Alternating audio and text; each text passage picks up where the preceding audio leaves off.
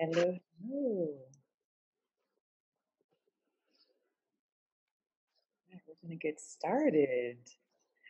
So, good afternoon, everyone. On behalf of the Afro-Latina Latino Forum and the Black Latinos No Collective, my name is Melissa Valle, and it's my honor to welcome you to the Afro-Latina Latino Reader at 10, a celebration of the 10-year anniversary of the Reader and the visionary work of editors Miriam Jiménez Román and the late, great Juan Flores.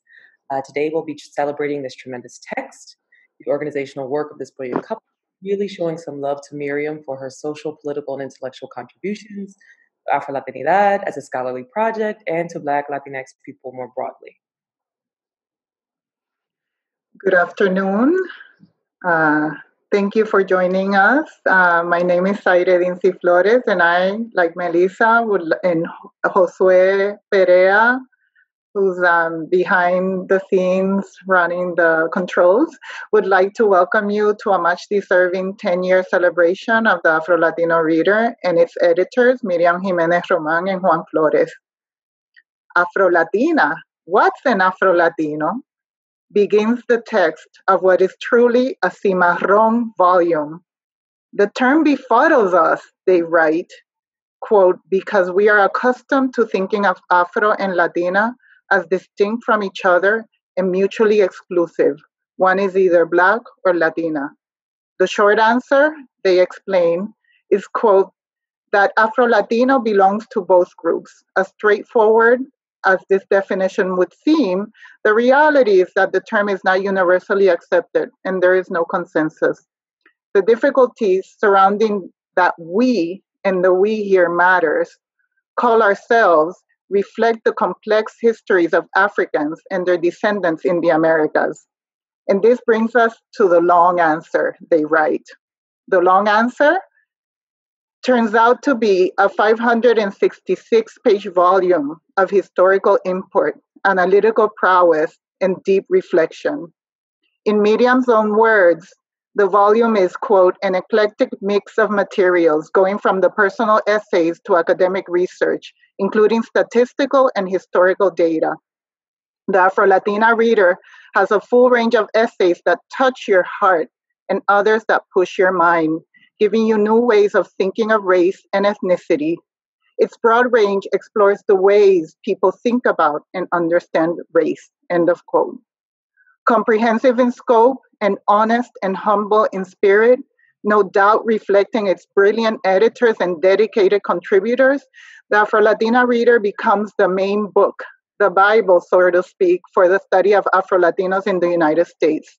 If it was an album, we would be at the Grammys calling it a top-selling, most listened to album. But its purpose and reach is far more pedestrian, much more del pueblo. And I dare say, politically and socially, collectively, this volume is much more relevant. In a 2012 interview for the Los Afro-Latinos blog, speaking of the Reader, Miriam describes some of the political motivations behind the Reader. Quote, after the 2000 census was released, it basically posed Latinos and African Americans in a Black versus brown. And it gave the sense that the United States was evolving into this post-racial state. Latinos didn't have a concern about race because the census says Latinos, the largest minority groups, can be of any race. And this is a demonstration of overcoming race. My co-editor, Juan Flores, and I were appalled by that kind of analysis. We're not in a post-racial state. Race is still a very important part of how all of us globally live our lives. End of quote. As attentive as it is to our structural position in society, the Reader also attends the heart, particularly in young innocence. As Miriam described it, quote, when we discussed how we would do this book, I said I wanted a book that addressed some of the concerns I felt when I was young. I grew up as a Black Puerto Rican, and I'm very conscious how race and ethnicity have both impacted my life, end of quote. As a scholar, a writer, a teacher, a Black Caribbean Antillana myself, I've seen the volume's transformative power, the way it opens minds, forces us to ask new questions, dig for new insights. The impact and contributions of the volume go much further than its pages. It lives in the Afro-Latino Forum, the organization that Miriam and Juan founded in 2006. It lives in the Palgrave Afro-Latino series, for which Miriam serves as an editor. And it lives in the accumulating body of scholarly, activist, cultural, and political work around Black Latinidad. It also inhabits the work of the recent Black Latinas No Collective, of which Miriam is a founding member, inspiration, and thought leader. I'd be remiss not to mention the centrifugal force that Miriam, in particular, is to Afro-Latinidad, Afro-Latino studies, and its intersecting fields, not to mention her friends. The lingering mark, the work, is precisely the elaboration, the formation, come to life of a proud triple consciousness. Latino, Negro, American, that the editors post in their introduction. The Afro-Latina reader effectively foregrounds the fact of Afro-Latinidad, that is the distinctive and unique experience lived at a personal level by people who are both Black and Latina. We see this experience come to life in the reader and in the figure of Miriam Jiménez Román, an Afro-Latina cimarrona in all senses of the word. With that, I welcome you to the celebration of the reader, its editors, contributors, and the work that has germinated and blossomed from it. Our first panel dives into the heart of the reader, with just 3 of the 67 marvelous contributors to the volume. Our first panelist is Eduardo Bonilla Silva, who contributed a piece titled, quote, Reflections About Race by a Negrito Acomplejado. Amazing title. And this entry is in the 9th section of the reader, which is titled Living Afro-Latinidades. Our second contributor and panelist presenting today is Evelyne Laurent Perrault, who contributed a piece titled Invoking Arturo Schomburg's Legacy in Philadelphia, which lives in the 2nd section of the reader dedicated to Arturo Alfonso Schomburg. Our third panelist is Nancy Raquel Mirabal, who contributed a piece titled Melba Alvarado, El Club Cubano Interamericano and the Creation of Afro-Cubanidades in New York City. Nancy's piece appears in the section titled Afro-Latinas and the Color Line. Together, these contributions offer a glimpse to the wide-ranging scope and deep thought within the reader's pages. So Professor Bonilla Silva will start us off, followed by Professor Laurent Perrault, and then Professor Mirabal.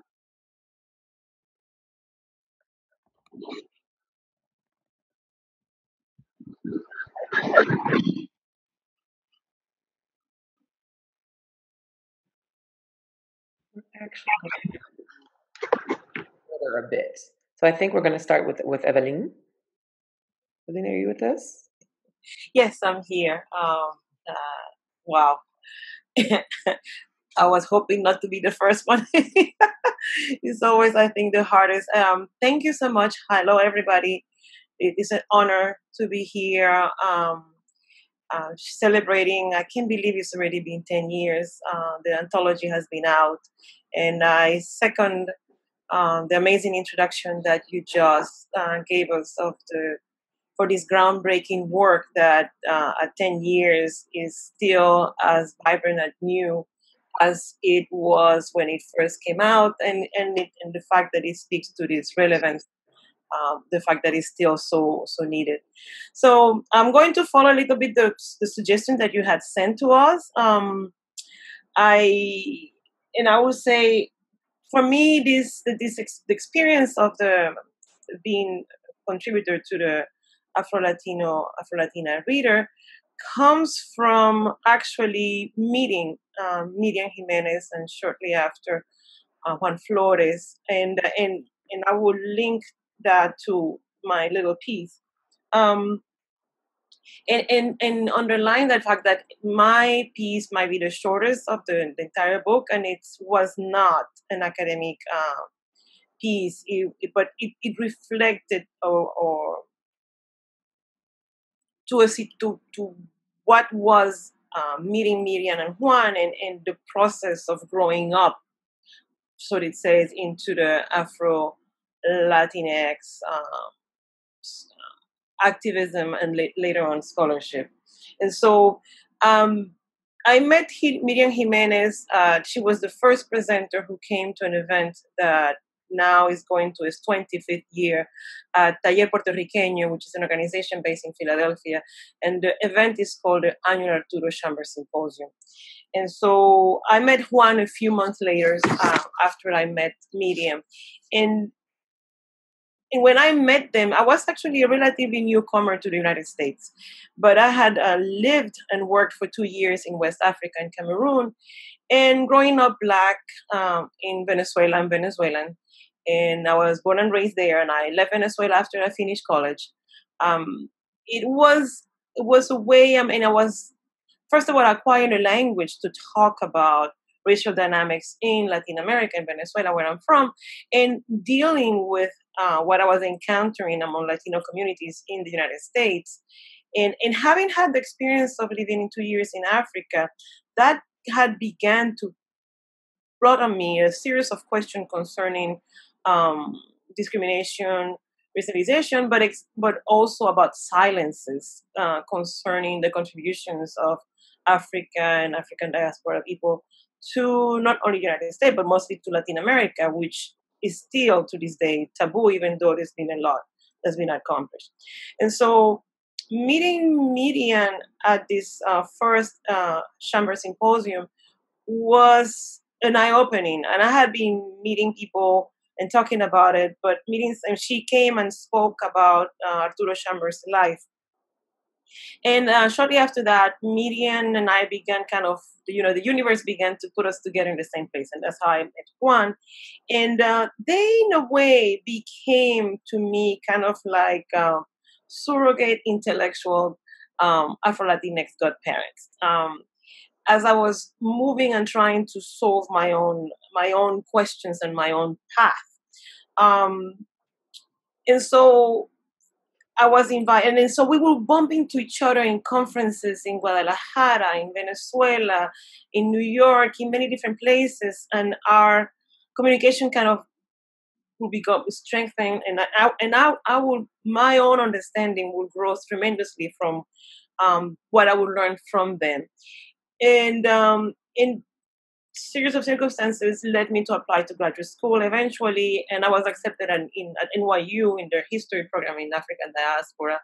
And at that time, then Miriam and Juan invited me to spend the time I needed to spend in their home. But it wasn't only to spend time in their physical home, but it was time spent with them and continuing that process of growth. And that's how they invited me to be part of the Afro-Latino reader. And so my essay was it's a very tiny rendition of how a group of us, Afro-Latinos, Afro-Latinas, African-American, took a series of informal conversation and turned it into a space in which, especially people of African descent from Latin America and Latino communities, could speak out, voice out the sense of frustration because of this dichotomy of being white or Black or Latino being conceptualized as what I call the Dora the Explorer, everybody being brown and this monolithic brown experience. And so I talk about how we came up with the idea of having this space, not even knowing how was it going to be welcome and received. And it's been a success. I mean, it's been going on for 24 years. But also at that time, it also provided a template to create this initiative called Encuentro, and through which we continue organizing spaces to gather, to heal. And in a sense, the Afro-Latino reader also provide that space because some of us who were older and have been trying to process this experience have found ways to heal through this reading and through the event that I talk about in the Afro-Latino reader. So the symposium and the Afro-Latino project and my little publication at the Reader kind of paved the way for me into academia, which at that time when I first met Miriam and Juan was not even in the horizon, even though my questions were, I understood later on, thanks to many people, that were intellectuals. So right now, I have published an academic essay in Spanish in an anthology, another anthology that actually was recently awarded.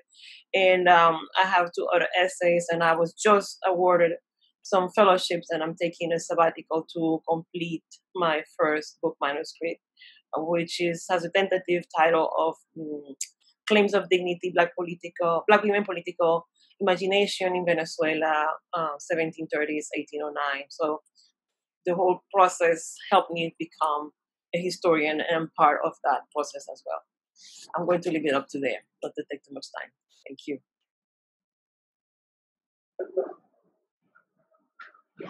And now Nancy Raquel Mirabal will offer her comments.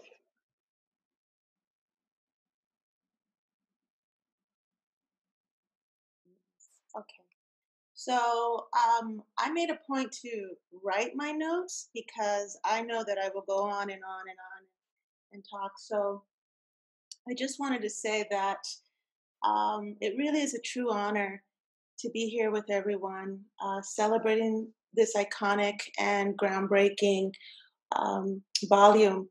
I'm indebted to Miriam and Juan for inviting me to be part of this project over 10 years ago. And as I noted in my acknowledgments to the piece on Melba Alvarado, I really first learned about Melba Alvarado through Miriam.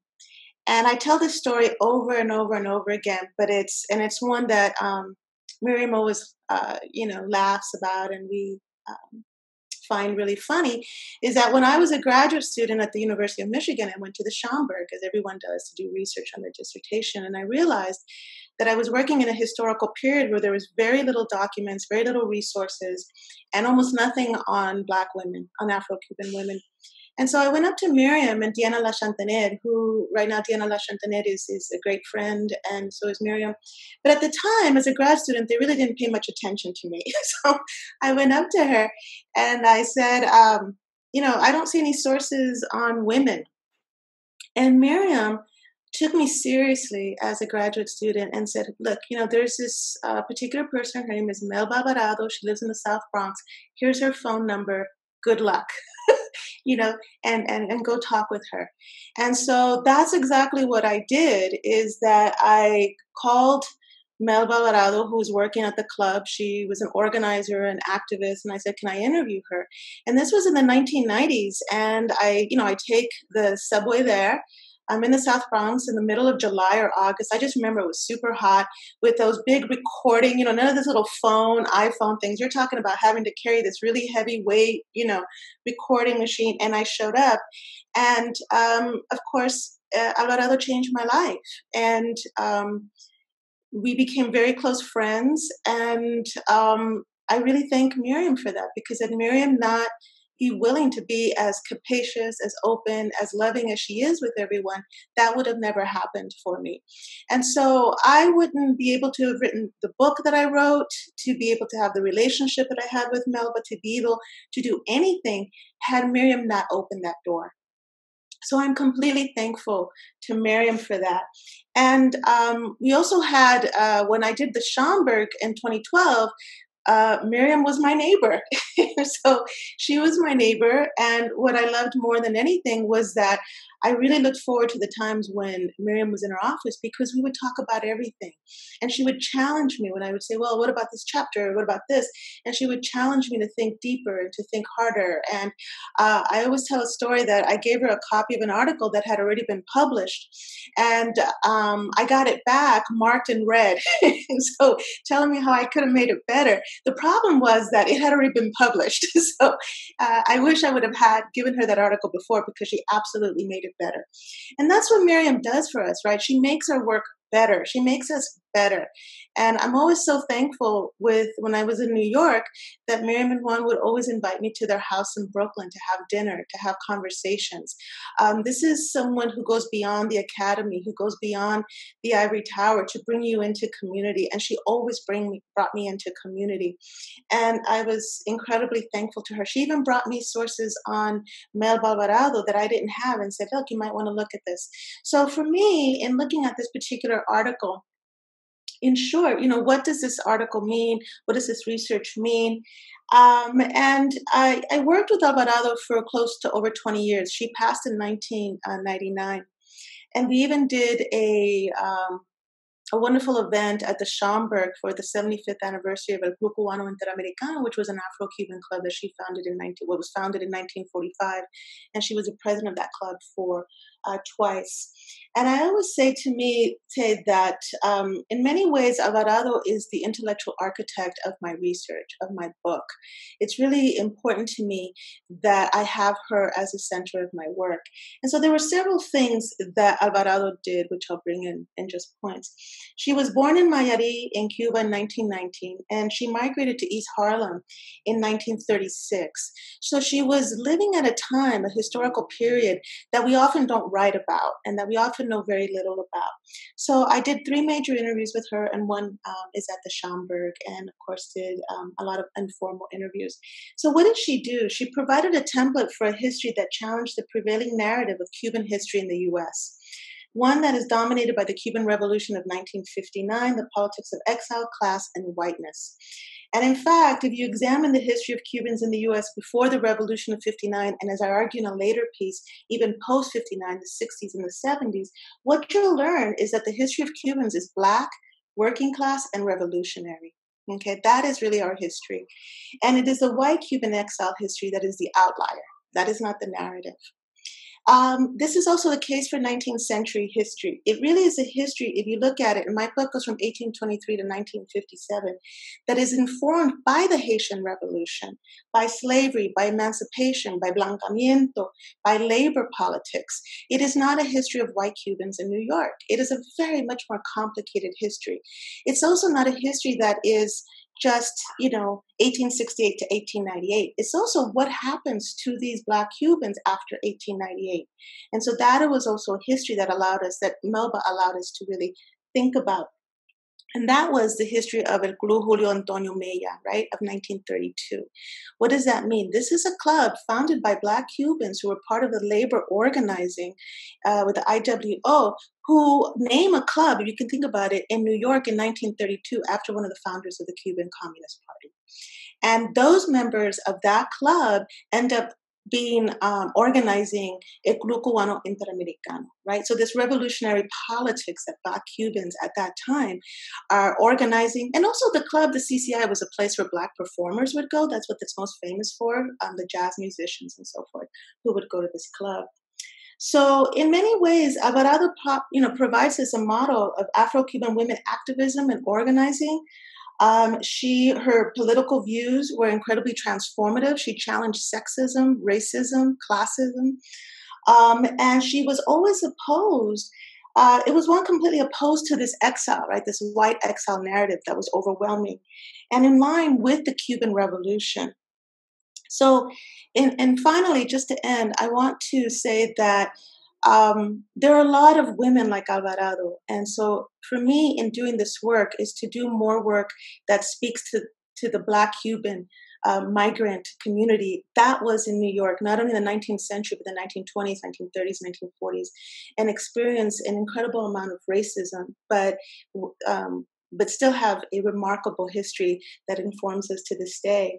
And I want to thank Miriam and Juan for providing me with one of the few platforms to do this research and work. And as I've told her a million times, it made all the difference. And we as a community continue to be grateful to her and to Juan for having the vision to put this collection together. So thank you, Miriam, from the bottom of my heart. And I'm done. Thank you both for sharing. And so throughout today's event, we'll be sharing some of the praise for the reader, Miriam, Juan, and the Afro-Latino Forum that you all have recently shared with us. The first praise post that we're going to have is from Tiana Pichel. Let's see, get that on. So she says, there's no other book that touches my students on such a personal level, while also teaching them so much about Afro-Latinidad, anti-Blackness, and Black joy across the Americas and through a diasporic transnational framework. It is the most layered and most accessible text on this topic, and we needed it and love it. Can't believe it's been 10 years. So thank you for your genius and poder convocatorio, Miriam Jiménez Román and Juan Flores. May you rest in peace. So thank you so much for sharing that, Tiana. And so next up, we're going to have our panel of a few members of the Afro-Latina Latino Forum. The forum, as Zaire mentioned, was founded by Miriam Jiménez Román and Juan Flores in 2006. The organization raises awareness of Latinxes of African descent in the United States. It advances the visibility of Black Latinxes through dialogue and action and promotes an understanding of the Afro-Latinx experience. The work is guided by a transnational perspective that recognizes the centrality of race in today's global reality and the struggle for social justice. So it is my pleasure to welcome Kwami Coleman, Ryan Mann Hamilton, Guesnerth Josue Perea, and Yamila Sterling.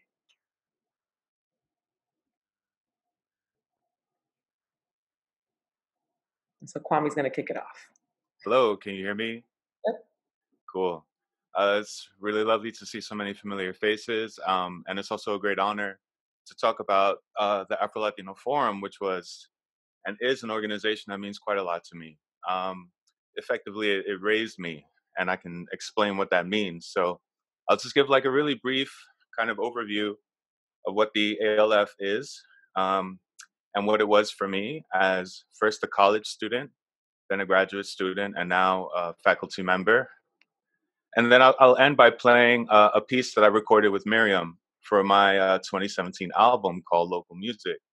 I bet you didn't know that Miriam was also a recording artist. So, you know, the link that I want to make is that, you know, the work that the forum has done, the work that the book represents, and the legacy that both Juan Flores and Miriam Jiménez Román carry is one where culture making, cultural history, critical thought, social politics, community involvement, rigor, and fun, basically, the ability to celebrate life are all linked. And so I found my own way to do that through the forum and in whatever else I do with all these instruments back here. So just really briefly, the background is that I was never really convinced by academia. I kind of entered academia to kind of keep out of trouble, to be honest with you. My father was a professional musician, but growing up under him, he's a professional musician, a pianist from Brooklyn, New York, African-American who grew up around a bunch of Puerto Ricans. And it was very clear from the way that I grew up that somehow my father knew more about Puerto Rico, Cuba, Dominican Republic than people who actually grew up there. In addition to that, my mother is a Puerto Rican and Dominican woman. And so I grew up with the culture and the music of those societies, those histories, those islands, in addition to, you know, the dynamic mixture that is New York City. So the reason why I say I got into academia to stay out of trouble is because I grew up around all these terrible stories about what happens to musicians, you know, and how hard it is to find work and how dangerous the music industry can be for all sorts of reasons. So I found that the space that I found in college, basically at Hunter College, City University of New York, was one where I could kind of probe that and think about what that means and think about my place in it. And that's around the time that I met Juan. I met Juan Flores as his undergraduate advisor with a bunch of questions about everything. And he just tabled them and refereed them in that very kind and jovial way that Juan Flores always did to all of us. I'm sure we all agree. But in all honesty, it was Miriam that I wanted to impress. So by the time I graduated with my undergrad degree, I had already met Miriam Jiménez Román, who was Juan Flores's main collaborator, main idea shaper, and, you know, partner in life. And I would spend time at their house in Brooklyn, and we'd play records and we'd talk about graduate school and my plans for graduate school. And more than that, the question of what does it mean to make music as a Black Latino guy from Harlem. And I think with all of the questions and all the searching that I was doing, both Juan and Miriam took an interest in me. And Juan, being my undergraduate advisor, said, you should really think about participating in this initiative that we are beginning called the Afro-Latino First Project and then Forum, the Afro-Latino Project, then Forum. And so I jumped on that opportunity, and it was there that I found community with people who are in attendance today, to really think through my identity and understand what critical thinking plus my identity actually meant. But like I mentioned earlier, I was starting to understand what academia meant for me, and I was applying to grad school. So long story short, I was accepted to a few, but the one that I decided to choose was Stanford University because of their focus on music aesthetics, which is basically the kind of intellectual history and philosophical aesthetic concerns of music. So all that kind of heady stuff really interested me. I kind of found what I wanted to find. But like I mentioned earlier, it was Miriam who I wanted to impress because she didn't let me go without a challenge. She said, well, seems like you're going to go to Stanford and all that. Don't come back like one of those people who goes to a place like Stanford. And I said, whoa, what does that mean?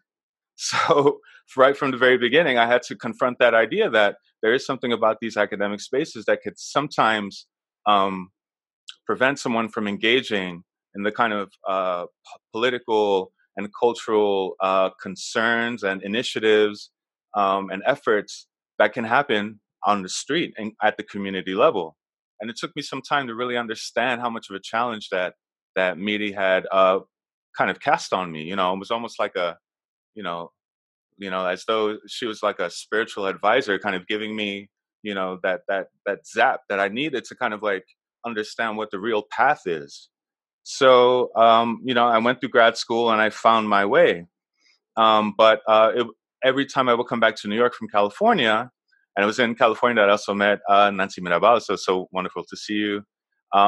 It was there that I linked up with people from the ALF and conversed about the things that mattered and really found my own connection between art practice and cultural history and identity. So that's what the ALF meant to me. And, I don't have a piece in the book, but I was part of the entire genesis process of the book as a kind of participant, a volunteer, someone who cared very much for the project and saw all the amazing contributions that people have put into it. And it's a book that I am very proud to have seen take shape and, of course, own and refer to. So with all that said, I'll close by playing a piece that I wrote or I created for Miriam, because as I mentioned, she left me with that challenge, and it's still a challenge that I feel like I had to live up to. So when I was putting together music for my album, I said, you know what? Yeah, naturally, there are all these musicians, including my father, who have been such a big influence to me, and I try to refer to them musically throughout the album, but I want to include one person's voice, because there are a few people's voices in the album. It's called Local Music, so it's about where I grew up in Harlem. That one person was Miriam, and so I will play for you a piece called Miri's View. So just bear with me, and I'll switch over. Oh, Josue, if you can enable screen sharing. And if not, we can come back and I can play it, but I'll end with that when there's time. Thank you. I can play it, so I'm going to play it on your behalf. Is that okay? That's perfectly fine. I'll tell you when. The time mark is about 1 minute, 36 seconds. This is called Miri's View.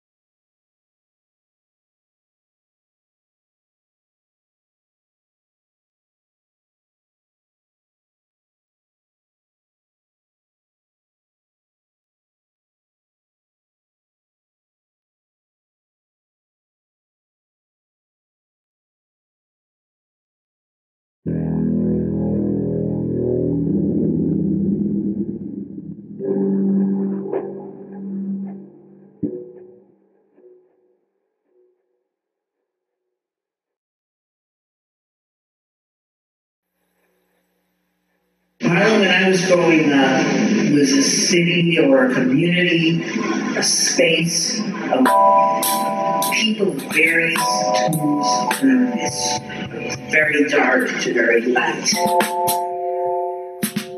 Anything north of 96th Street, everybody was colored, all different colors. Coming home was passing 96th Street, bus joints. All the white people exit the cars, the buses.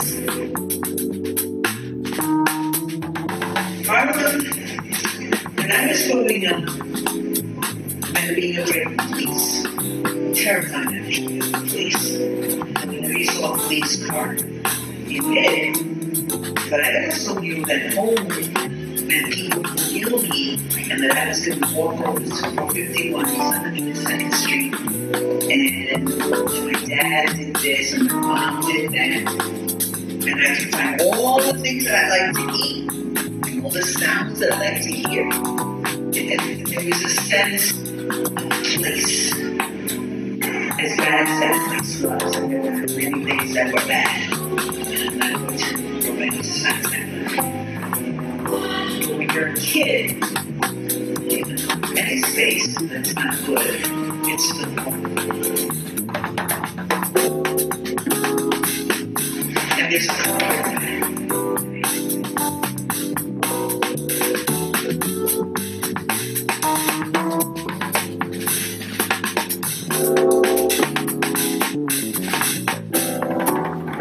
I grew up in the projects in the East River Housing Project in New York City.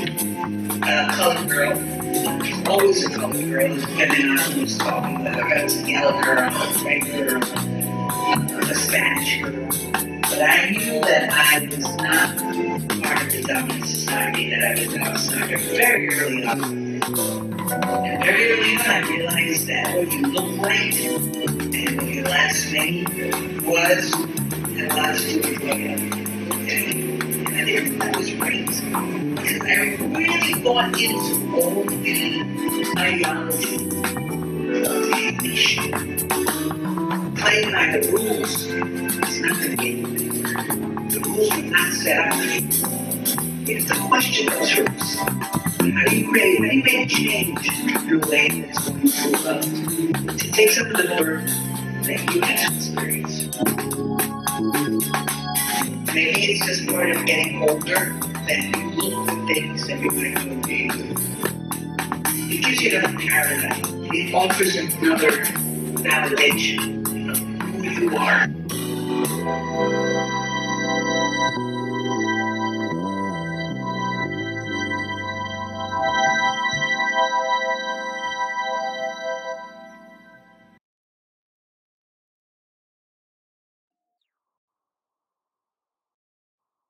All right, thank you so much.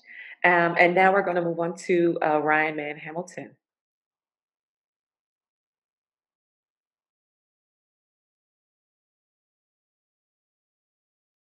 Unmute.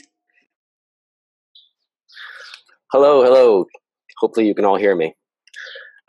Yes, Ryan Mann Hamilton here, and thank you again for the invitation to be part of the celebration of not only the reader, but also the forum, of course, and then, of course, of Miriam, Jiménez, Román, who has been so important in so many of our lives. I'm lucky enough to call Miriam and both Miriam and Juan good friends, mentors, to have been part of the development itself of the Afro-Latino Forum, which was the Afro-Latino project beforehand, as Kwami mentioned, and also to be included in the Afro-Latino Reader as well, a very small piece around my own history of African-American migration to what is now Samana, right, in the Dominican Republic, and thinking through those different movements themselves. So I guess I'll start with a story, right, in terms of thinking about how I met Juan and Miriam. And that was first in 2005, right? So it's been a while, 15 years at this point. And I met them at the National Conference on Race and Ethnicity that was being held here at New York. And at that point in time, I was actually out in Northern California at Humboldt State University teaching and doing my own master's work. And I remember at the presentation, right, they were, at that point, it was still the Afro-Latino Project. And it was the first time that I'd ever heard someone talking about my own story, right, in that way. Having been born in Puerto Rico from, right, a Dominican mother, of African American heritage and everything else, right? There was a lot of confusion, a lot of not knowing, a lot of not engaging in these conversations in the context of the island, but also in Northern California when I arrived there, right? I arrived there in the tree hugging stage, I'll say that, where, you know, a lot of the, I would say 90% of the community was white, and they would prefer literally hugging a tree over a black person, right? And so engaging in that and sort of, you know, arriving in New York City, one of the things, I remember actually going back to what Evelyne was talking about, you know, Miriam, as I told her my story and my story, my history, she said, you know what, you should maybe go up to the Schomburg, right? And on that trip, I went up to the Schomburg and I worked in the Jose Vigo collection, which she said, you know, check that out. And that was literally the first time I actually read interviews of my own great-grandfather, right? Of engaging in that history and knowing. And that was sort of the path that led me then to think about a doctorate, which I now have a doctorate, right? But this was all the making and the doing of Miriam and Juan, who pushed me and prodded me in that direction multiple ways, right? And allowing me to share a very small piece of that history in the Afro-Latino Reader as well. And that's right. And after meeting them in that first initial journey here to New York, I invited them out to California to do, I created an Afro-Latino seminar. They came out, they were very gracious. They were embraced by many of the students themselves, as they always are, whatever space they step into, right? And they invited me to be part of what at that point was the Afro-Latino Project. So I moved. I literally quit my job in California and moved out to New York and started with the forum. And from there, in my second year in the forum, the first thing that Juan and Miriam both did was to say, you need to go do your own PhD, right? And I think like Kwami, I was not enamored, and I'm still not enamored at all by the academy, but I've done it. That's the important part, right? I participated in it, I got through it, and now I do it the way that I want to do it, which is what Miriam and Juan both taught us to do, right? You insert yourselves into these spaces and you take over those spaces and you make them your own, right? So that's a legacy that they have pushed in that direction, right? But I also want to talk about the forum, right? Because I think the forum was an incredible experience. Like I said, it started as a project, then became the forum. But even in that transition to become the forum, right, we were all part of that process. Kwami was there, Jima was there. There was a lot of the first generation of younger folks who were involved with Miriam and Juan. And then there was a second generation, a third, and a fourth, and it continues going. And I think that's part of the legacy, again, that they're also leaving, right? That they've engaged so many young, not only younger folks, but mid-year, you know, mid-career academics as well, and even older academics. They're always so giving with their commentary, with their love and everything else, right? So I think to me that's extremely important to highlight when we're talking about, obviously, again, the work of the forum itself, but the legacy of the reader itself, right? And in retrospect, you know, I can think about my fondest memories in the forum are really those first few years, right? When we were doing workshops at the New York Poets Cafe, when we were holding small mini conferences at the Schomburg Research Center, right? When we were organizing all these different events, because it was something that at that point in time wasn't something new, right? But it was something that was not as well engaged as perhaps Afro-Latinidad is today, right? Most folks did not understand where we were coming from, why we were doing these things, but it was so personal to us. That's why it was important, right? None of us were getting paid to do this work. We were all doing it out of our hearts, right? Our desires. We wanted to, but it was because it was our own history that we were engaging with. And these are things that we carry today.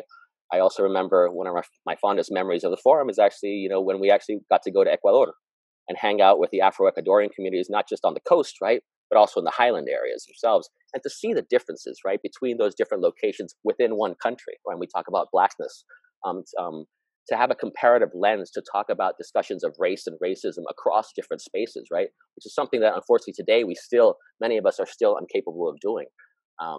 So I think what I just would like to leave, right, the conversation with is to think about, again, and to thank, obviously, Juan and Miriam both for the work that they've done, for the energy that they've put into this process, into us as human beings, right, not just as academics or as community activists or whichever word, right. They have made this as, you know, a process as a family itself. So there can only be love and appreciation for the efforts that they've put forward and the leadership that both Juan and Miriam have been a part of, right.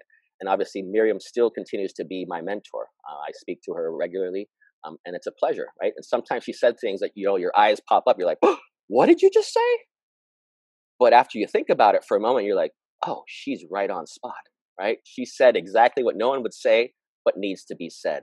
And I think that's a beautiful legacy that she leaves with us, right, in that regard, and will forever live within us, right? I can't sit through a meeting anymore and not say something, and that's important. right? So thank you again. Thank you for all that work. Thank you for all your love. And thank you for all your guidance, right? Without the forum, without the reader, without the work that you have all done, I would not be in this place. I would not have the position that I have, and I would not be fighting the certain struggle that I will continue to struggle because of your legacy. So thank you.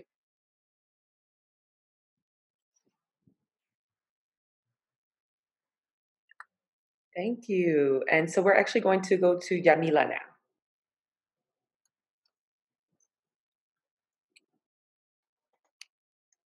Hi, can you hear me? Okay. Whew. So I know Miriam forever. I know Juan half forever. Um, so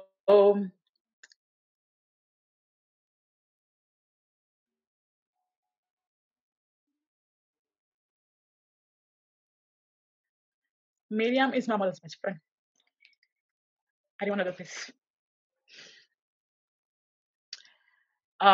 So yeah. So me growing up, Miriam always has been very challenging, extremely challenging. I grew up, I always knew that I was a black child. I didn't have to say it, but Miriam was the one who was telling me, you are black, and I didn't want to say it because at the time when I was little, I was not secure enough to accept what that represented, right? My practices, obviously, within my family, it was a black culture, black Puerto Rican culture.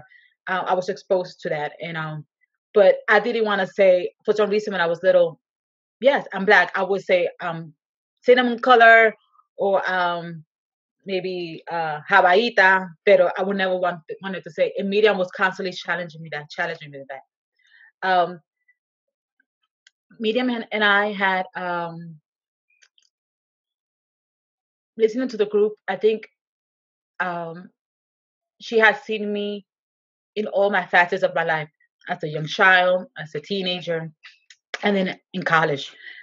Unexpectedly, I didn't know that I was going to work with Miriam when I was in college. I also went to Hunter College, and at the time she was working for the Center for Puerto Rican Studies, and I just happened to have a work study position there, and I didn't know Miriam was working there. So I believe a year after that, I was her assistant working for the Central Journal, and I learned a lot as well. I learned, like Brian mentioned, questioning at meetings if something was unjust or not fair. In those little things, it was, I was just observing and absorbing all the way she would present herself, sharp, super sharp, and that's what I believe can be uncomfortable to many people. Her sharpness and her directness. I remember when the Afro-Latino project came about, right? I was invited to their house, and it was a group of people, so eclectic. Um, that was extremely impressive. Later on, I didn't continue, and I believe 2 years after, I believe Ryan and Jima and Kaiti and other folks were part of that first generation, and Kwami was and Amy was part of that first generation of the Afro-Latino Forum. So I believe I joined maybe the second or third year. And when I received this invitation from Zaire and Melissa, I just remember the marathonic meetings that we used to have every Sunday. We used to say, okay, it's going to be from 12 to 2, and it used to be from 12 to 8. And we all lived in many different parts of the city. We used to complain sometimes, why did it need to be so long? But there was something about the group that we couldn't be away from each other. It was so eclectic, Ryan and his environmental approach, and always having, something, adult beverages on the side. Kwame in the music, and Kaiti and Jima in the beginning, laughing and making jokes, but also extremely smart women. And so it was not only a group of intellectuals, we by degrees, but we all contributed so much through our own experiences. And I think at some point I realized a lot of the group that I was in, they were all coming to become coming to become um, doctors, getting their PhD. And I remember I had a conversation with Juan. I was like, that's not the track that I want to pursue. And he was like, Yamila, that's not the track you need to pursue. You're the person, you're the middle person. You're the person that you understand the academics, and you're able to translate that or communicate that to the masses, right? I said, okay. So I felt like at that point, then, okay, I have a purpose to continue being in this group. I just want to highlight too that um, another memory that I had was when we presented the Afro-Latino Forum to the group of kids that I used to work with, and I have a dream in the Bronx. This was a group of kids that were Afro-Latinos. And I felt at that moment that I was doing some sort of the work that Miriam was doing when I was little, sort of like planting the seed. You're not gonna get it now, just plant the seed. And now seeing them now, most of them saying, "I'm Black, I'm a Black Dominican." He said that's the work that Miriam did in me, that in conjunction with the group we did with what we're doing to the future generation. I remember, like Ryan mentioned, the trip to Ecuador. It was just a beautiful experience. You're seeing all this group of beautiful Black people, Black faces, and then the last thing I remember in that trip was how we ended the trip with music, and I didn't know how talented Kwami was in terms of he started playing, I don't know what's that called, this instrument. He said, "When did you know how to play this? I knew you knew how to play the piano, and you'll see how all these beautiful people were celebrating, our lives, our contribution." It was a beautiful thing. This is the work of Miriam. The Afro-Latino Forum is, to my understanding in the beginning, is Miriam's vision. And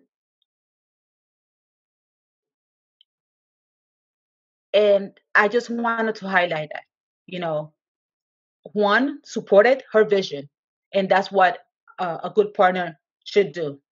But this is her baby, and this has been her life work, to talk about the Black Latino experience in each country, in Puerto Rico, or the Black presence in Mexico, and then she focused with the Black Latino experience within the United States context. She and then we all, like Brian was saying, we all were talking about, she's talking about our experiences, but has been her life work that other people are continuing, and also to see how the term Afro-Latino 15 years ago was sort of like a word that only a few people knew what it meant. And now to see how it's being used almost, to describe our experiences, and now people get it. Most people get it. That has been the work that she has done, and other people have done as well. But to my understanding, the Afro-Latino Forum did extensive work educating people, exposing people about our experience.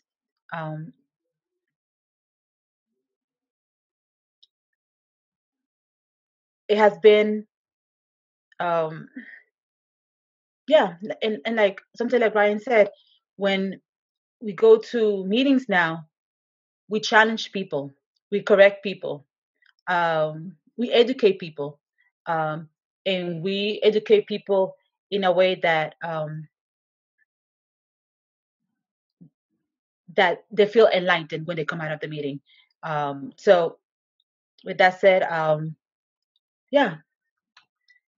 it has been, and then to see that the reader has been a lot of those conversations that is a reflection of those conversations that we've have had on those meetings, is a great way to encapsulate that experience.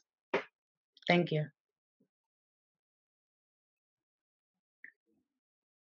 All right, thank you. And then last but not least, this group is going to have Josue. Hello, everyone. Buenas tardes a todos. My name is Guesnerth Josue Perea. I'm actually one of the newest, I guess, compared to Ryan, Kwami, and Yamila, newer additions to the forum. It was, I remember how I came into the forum in 2009.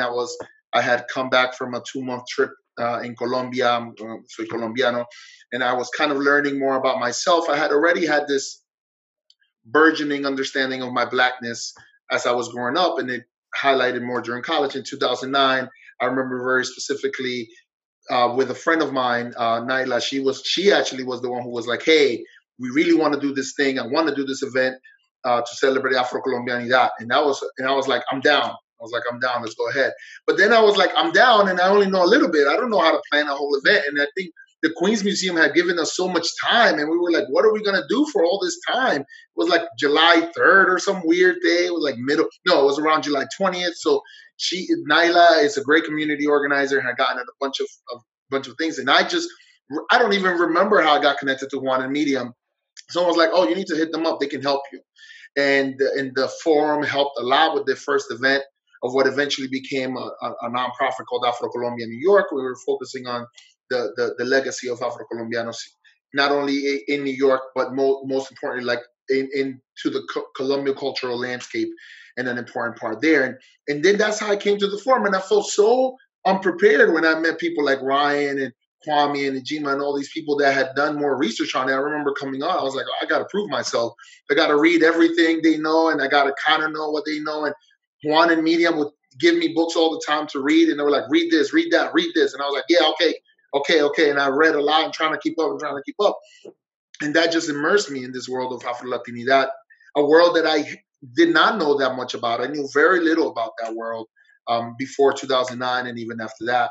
And I think what's important for me about the forum, and because I came in like towards when the book was being released, what became so important about the book, about the readers, that the Afro-Latino, Afro-Latina reader really becomes this seminal work that provides like a grounding that we didn't have. I know there was nothing like it before. There were a few books that discussed kind of these ideas of Black Latinidad, but never in this specific way. And I think that what Miriam did and what Juan did, they forced a niche. There was like a specific, they're like, no, this is going to provide a grounding. And as a Christian guy, there were things there that were really important to me that were very revealing. And I think there's the interdisciplinary nature of the reader really moves, and that's why it has the effect that it has now. Because I've spoken about this theory with Miriam, that there's always this like renacimiento of understanding of Afro-Latinidad. Like it's always like it goes and comes and goes and comes and goes and comes, and the new people are like, did you realize that this, and did you realize todos estos somos negros, and all that comes and goes. But I think before the reader, there weren't many books that you could point to as a source for that. Be like, no, yeah, there's things. And what I see now is that the reader provides like this grounding, this rootedness that allows us to always go, oh yeah, here's you read this, here's this, here's that, here's this person working on this, here's this thing working on that. And I think that's one of the gifts of the reader and of the forum. I think the reader and the forum are clearly in different venues, but I think to say like what has been echoed is that they provide this continuation. It wasn't a one-time event, right? This is why we're celebrating it 10 years later with interdisciplinary folks. I work in theology, Kwami works in music, Ryan works in other areas. And in all those areas, it influences everything that we do and everything that we say. And the forum has influenced everything that we do and everything that we say. And we've connected to African diasporic communities throughout the world through the work of the forum. I was more active through the forum over the last few years. And just the communication that we had was really amazing. And it's really been impactful for me. And I think that's, for me, the legacy of what the forum did and does and continues to do, and for me, what the legacy of what the reader continues to do is that. And that's why I'm wearing the only T-shirt we ever had of the forum here. I'm very proud to have been part of this T-shirt. This is a limited edition, so there's only a few of these left. But I'm really proud of the work that we do. I was just talking about it with Miriam just literally a few days ago, how as movements come up and as the fight for Black lives comes up, we always need to go back to people who can ground that, right? Because or else then it's just motion without any grounding. And I think for us as Afro-Latinos, at least for me personalmente, the reader is one thing that I always point to, right? Where there's this rediscovery of sort of Black intellectual prowess now by younger generations. And I think that the reader is part of that work, and Medium is part of that work. And it's very important for me that the reader has done so much to my life. And I think like everyone else, my life has been changed. It's different 2009 when I met Medium and when I met Juan and when I met everyone at the forum. My life took a different turn. I don't know what it would have been like without meeting the forum. So I wanted to say that. Thank you. Thank you all so much for that insight. And so now we're going to move on to our next praise post. So let's get that one up. Okay, and so our is from Afrodescendiente, who says, the book was so important to me, as was the first Afro-Latina Forum conference in New York City.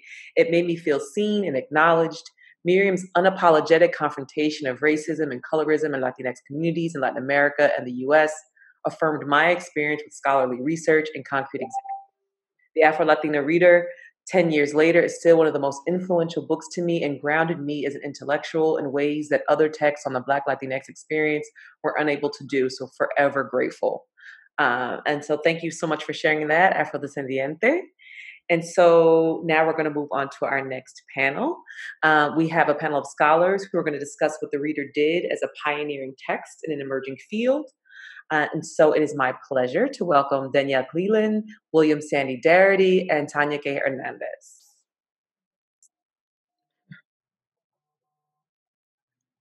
Thank you, Melissa and Zaire, for organizing this and for inviting me.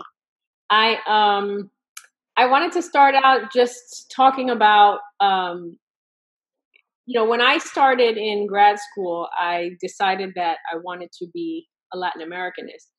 And being trained in political science, there really wasn't the option to study Blackness in Latin America.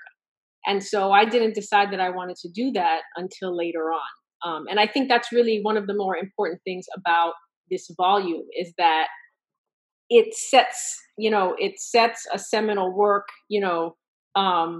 as something that we can refer to say, yes, right, this work belongs here, this work is important, this work is something that can be done. And so once I decided that I wanted to study racial politics in Latin America, I was in grad school kind of floating around trying to find scholars who would be able to speak to that. And so I was in New York. As a Puerto Rican growing up in New York, I had a lot of friends who were connected to Juan Flores. And so I went to see him at CUNY. And I talked with him for a while, and he said, you really just need to go see my wife, Miriam. And so I went to Brooklyn, like many other people, have talked about. And I went to see her. And I remember we sat for hours. We had never met. Over wine, talking about, this work and what needs to be done. And she asked me questions that no one had asked me before, but that I needed someone to ask me. She asked me what kind of scholar I wanted to be, what kind of writer I wanted to be, what my role, would be in academia. And I really left there with the most direction that I had had in a long time. I felt seen by her. I felt connected to her probably because we're two people that don't mince words, and so everything that she said, I appreciated the way that she said them. And I didn't see her for many years after that, but I always kept that visit and her work close to me as a guide. And I remember when the Reader first came out, I was still in North Carolina in grad school. And I went to Duke University Press office to go get the book. And there was so much excitement around its existence that there was finally a volume that spoke to our experiences as Afro-Latinos, so much so that I actually remember the experience of getting the book and where I was. And so 10 years later, I still go back to this volume. I still find parallels to so much of the work that I do, that my colleagues do. I always assign the articles in my classes. And it still provides this conversation that I think people are still not having, both in the classroom and also as scholars. And, I'm in Miami. And so I have a much, different experience than the one that I had growing up in New York. Here in Miami, I'm constantly reminded of my race. I'm constantly reminded that I am Black. I'm constantly reminded that we see Latinidad as white. And so this reader is really important to show to my class and to discuss with my class. And many of them, Eduardo's not here, but, he's another one of my mentors. And he, his article, my students will still say, well, I don't know. I think maybe he might be un negrito acomplejado, And so we still have to go through, the work of race, right? And the way that Blackness functions within our communities and the importance of recognizing racism. And so, to me, the reader is not only salient, for the scholarship, but it's salient for the students. It's salient, as Tiana talked about.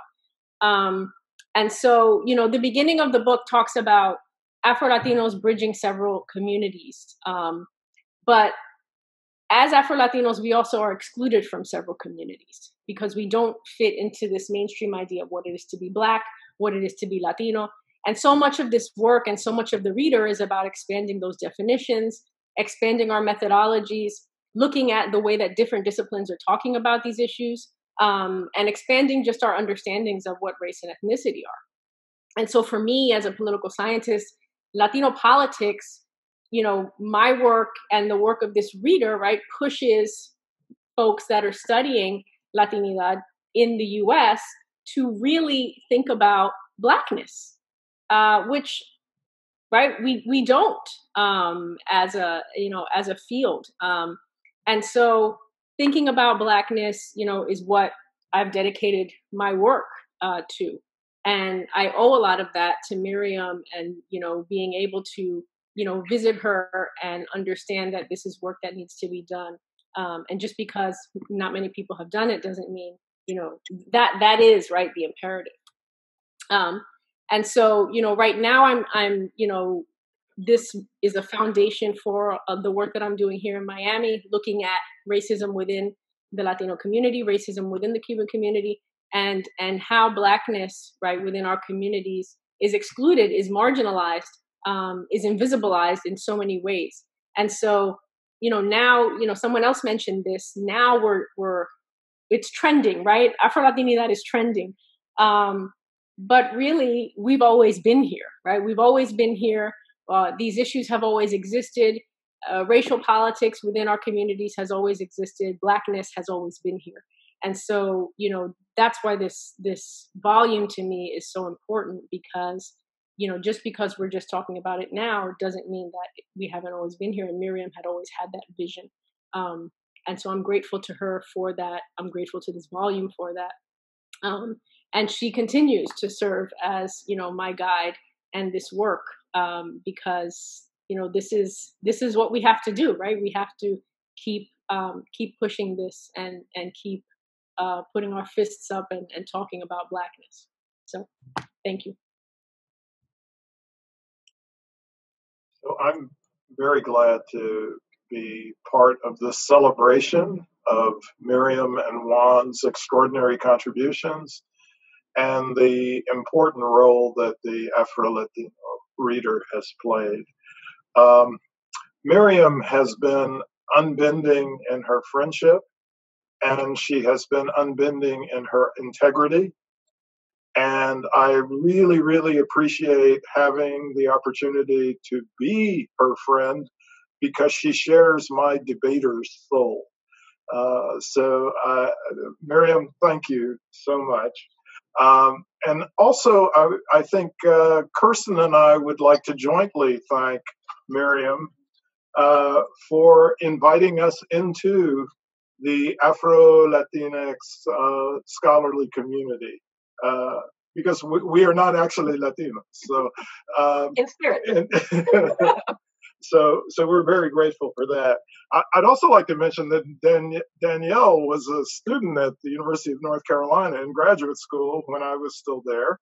And Tanya Hernandez and I first met at a Black Scholars alumni event that was held at Brown University, where we're both alums, although I'm of a much older vintage than Tanya. I want to talk about something a little bit different today. I want to talk about the whole question of the conditions under which people identify as Black. And I think it's really, really significant that the work that Miriam and Juan have done on making a commitment to the connection between Latino identity and Black identity as something that they forged at a point before there was any measurable material advantage to associating oneself with Blackness. So it again, it's a measure of integrity. I'm thinking about, for example, the Brazilian case, where large numbers of individuals now will declare themselves to be Black in the aftermath of the availability of affirmative action programs. But I'm also thinking of the immediate example of Alexandria Ocasio-Cortez, which I find to be very striking, because on February 15th, 2019, she said, "I am a descendant of all sorts of folks. That doesn't mean I'm Black. That doesn't mean I'm Native, but I can tell the story of my ancestors." As of 2 days ago, she now says, "I always say Latinos are Black. We are Afro-Latina, and we run an entire racial spectrum." I presume she means we run an entire color spectrum, but she said racial spectrum. And so the question that I have is, what are the circumstances in which we have to set some sort of boundary in terms of the authentication of whose identity is valid? What are the circumstances under which people declare themselves to be within the Black orbit? And whether those circumstances are opportunistic or otherwise. I think that this is a direction that we're going to have to take, both for political and analytical reasons, as we move forward in exploring Afro-Latinidad. So I'll stop there. But I think that there is a serious question that's involved with the conditions under which people self-identify.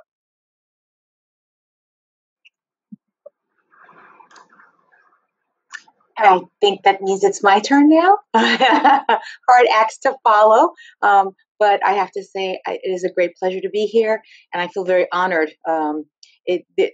Miriam's fans are legion, and it is quite difficult to get on the list to honor her. So first, let me just simply say that in thinking about how pioneering the book was at its time 10 years ago, for me is almost immaterial because of how pioneering it is still today, right? In 2020. It's pioneering. There's no other book like it in its academic rigor, in its breadth, and its realness, all of which one could say of Miriam herself. So let me spend a couple of words about what I mean by this, about the breadth and its academic rigor and its realness. It is astounding, right? The way in which, with the explosion in attention now to Afro-Latinos and Afro-Latinas that on social media, for instance, that this book still stands out because the explosion is a real cultural explosion. It's a very identity-specific expression explosion, and not so much one of academic rigor. There are exceptions, but for the most part, this book is alone and it stands out and it guides everything that we do in the field.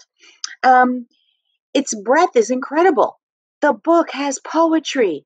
It has political scientists. It has economists. It even has the lone law professor, myself included. And the reason I think for the breadth is because of the way in which its principal editor, Miriam, is like an encyclopedia herself. I mean, the breadth of her literature knowledge, how literate she is across multiple disciplines is really so impressive. And it's not though just that she reads a lot, right? It's also that she is activist and how she will seek out knowledge, not only what's published, but what she wants to see produced. She's activist in the production of knowledge.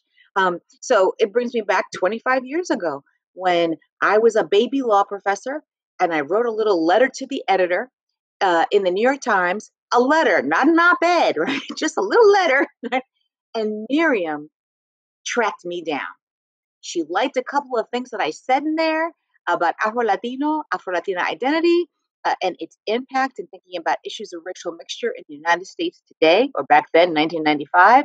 And she tracked me down and she said, "You must come speak to me." And I went to Mecca. I went to the house in Brooklyn. And the rest, as they say, is history. It was an incredible conversation. And I've only grown since then. Now, she is also one who encourages people way beyond just the beginning of their careers. I met her when I was already in law teaching, but she said to me, "You need to think bigger than just what you're doing in law."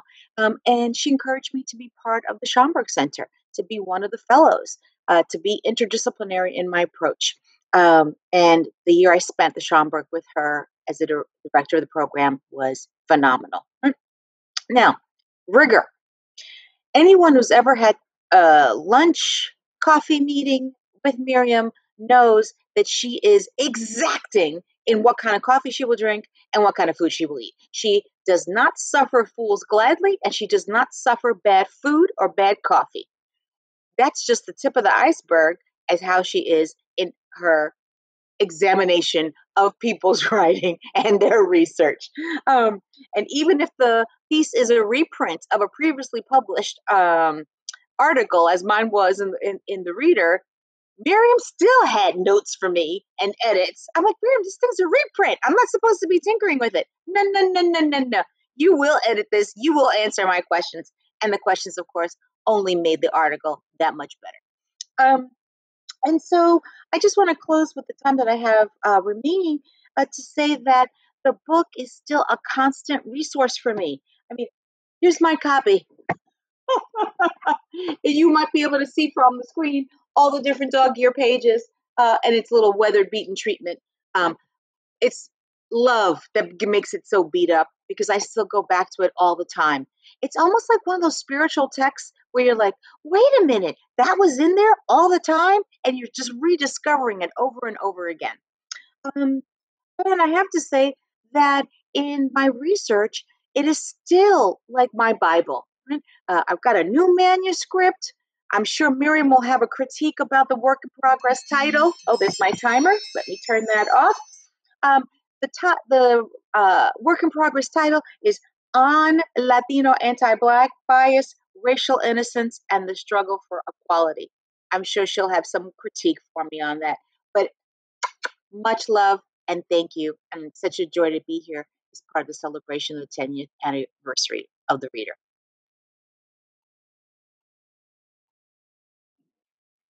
Thank you so much. Thank you all. And so we're going to move on to our just next quick praise post. Let's see. This is from Miyasi P, who shares, "Both Miriam and Juan came to talk at my undergrad. It was a PWI over 15 years ago, and they changed my life. It was the first time I heard the term Afro-Latino, Latina. It was the first time I felt understood, and it inspired me to rediscover our history. I will forever be grateful for the knowledge that they have given me and others." And so thank you so much for sharing, Miyasi P. And so our final panel is comprised of junior scholars who will share how they're building upon the work of the Reader and where the subfield of Afro-Latinx studies is going. So it is my pleasure to welcome Pablo Lopez-Oro, Claudia Garcia-Luis, Jomaira Salas-Pujols, and Omaris Zamora.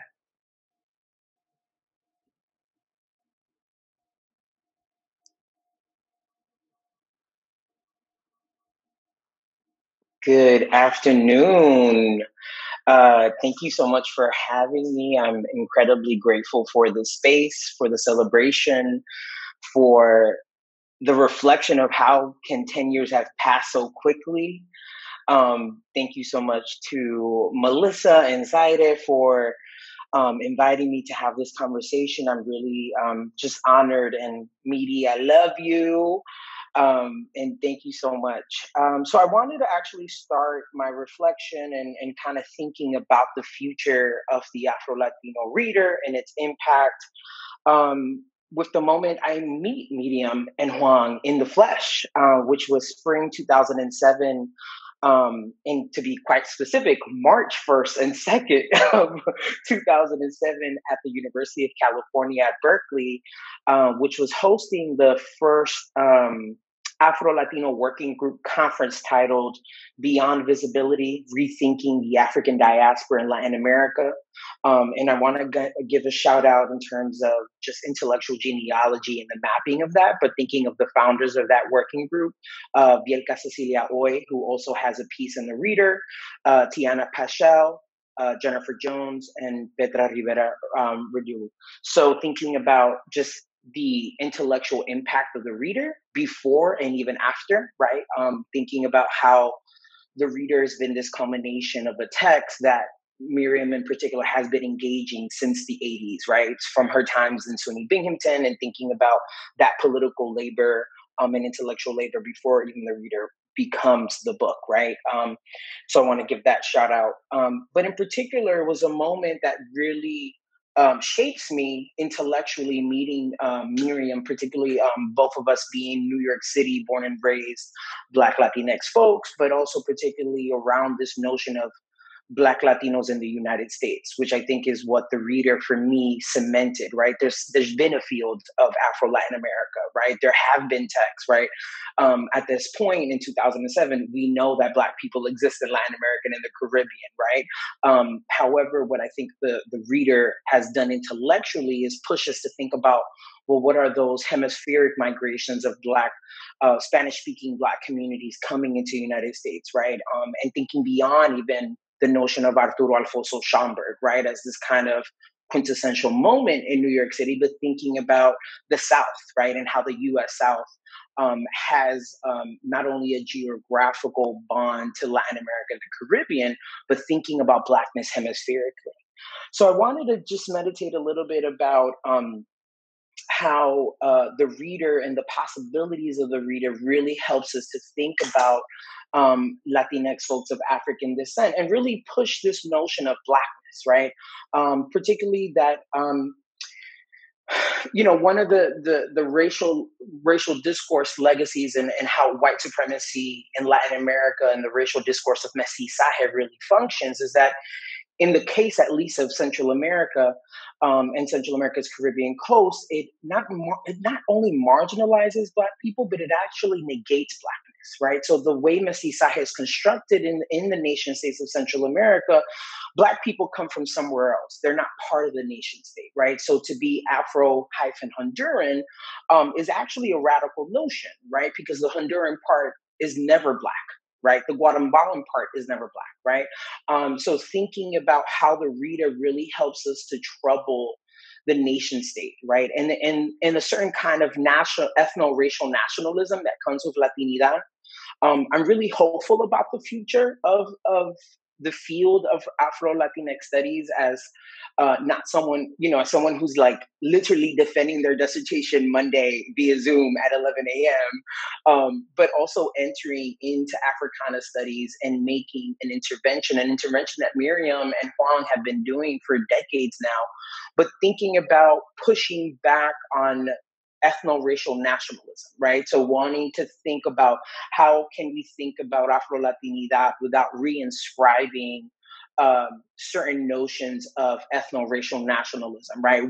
Why does the nation state continues to be a stubborn presence when we think about Afro-Latinidad? And I'm hoping that the future of Afro-Latinidad is one that always censors Blackness, right?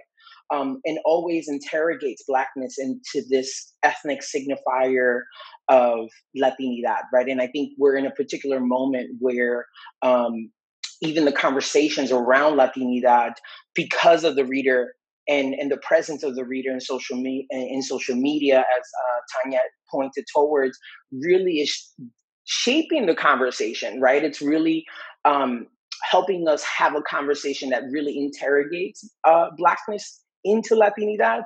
I still do worry about how Latinidad is still understood to being non-Black, right? That how Blackness within Latinidad remains an addendum, remains a footnote, rather than thinking of Blackness as fundamentally part of Latinidad in a very kind of anti-mestizaje way, right? Like, not about y tu abuela donde está kind of situation, right? But thinking about Blackness always being present and Blackness being part of the future of Latinidad, not some romantic African past. So I'm thinking so much about how Miriam and our, as everyone shared, our conversations, Miriam, in fact, actually pushed me to think about Garifuna folks in New York City in particular, right? So at this time in 2007, I naively thought Latin American studies was a place, oh, great, I can do research on Black folks in Honduras. I can do this work of Blackness and the scholarship of Blackness in Latin America,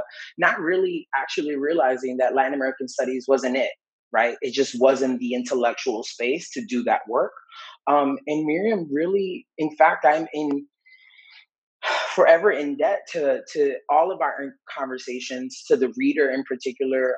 She brings into the fold Central America, right? She's thinking about Blackness hemispherically. She's thinking about Black Central Americans in the U.S., Bielka, who is the daughter of a Creole woman from Bluefields, Nicaragua, a daughter of Colón, Panama, West Indian migrants. She's talking about being a Black Nicaraguan, Panamanian, Latinx woman on the West Coast, right? So Miriam's vision, and quite honestly, hemispheric vision of Blackness and particularly Black Latinidad as something that's always very present, but is always in every corner of the Americas. And that's something that I particularly always really gain so much from the reader. And I hope that as new generations of Black Latinx scholars, Black Latinx scholarship continues, that we continue to always center Blackness, interrogate Blackness, right? And a Blackness that isn't bounded to nationalism, right? A Blackness that isn't bounded to even cultural nationalism, right? So even thinking about how do we even disrupt notions of the hyphen, right? From Afro-Puerto Rican, Afro-Honduran, Afro-Colombian.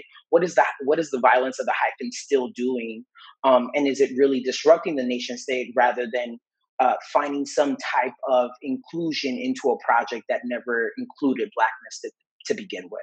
So thank you, Miri, for all of that.